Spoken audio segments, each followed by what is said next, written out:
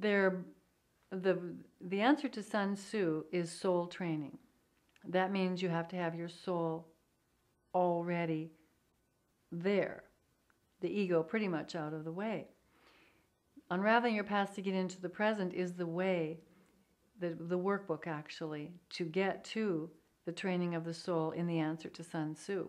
The unraveling your past to get into the present is a step-by-step explanation that talks to the soul to explain what happened to you.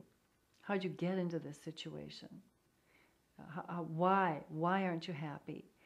What's happened to you? Who abused you? Who abused you verbally or physically? And it wasn't the soul, it was the ego. Now, should you blame the person, the mother, the father, the sister, the brother, the uncle, whomever it was? Should you blame that person? Yes, because the soul did not take charge. But it wasn't the soul, it was the ego.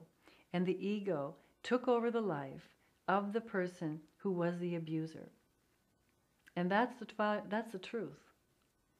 The emotional trauma that has been experienced by the soul, you the reader, is now the problem.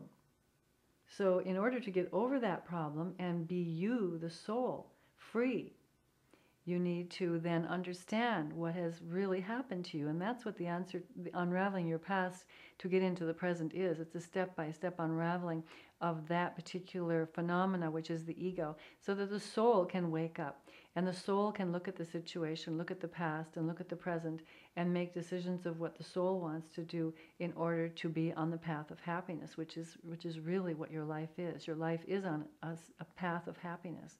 Once you're on that path of happiness, then you can do your talent, whatever your talent is, and you can be whatever it is that you are destined to be, because you will not have any imposition of some ego, personality, that would then try to steal your light, steal your day, steal your life.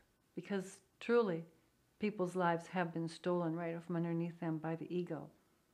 And they pass on as the ego, not as the soul, never having lived their life as the soul. And this is the important thing about why I wrote this book, to help people to not only be peaceful and happy and make a better world, but also to give them the opportunity to fulfill their destinies. And that, I think, is one of the most important things that we can do as we live our lives.